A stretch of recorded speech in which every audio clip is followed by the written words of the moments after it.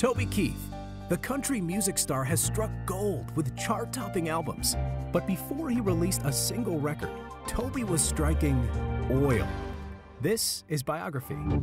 It was the 1970s, and Toby was in high school in Oklahoma when an oil boom hit.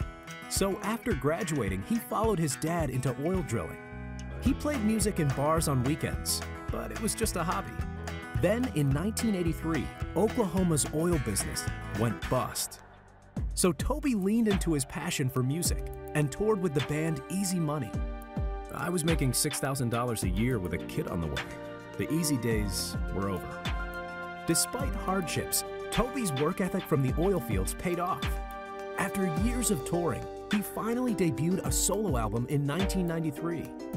A star was born, but Toby never forgot his roots in the oil fields.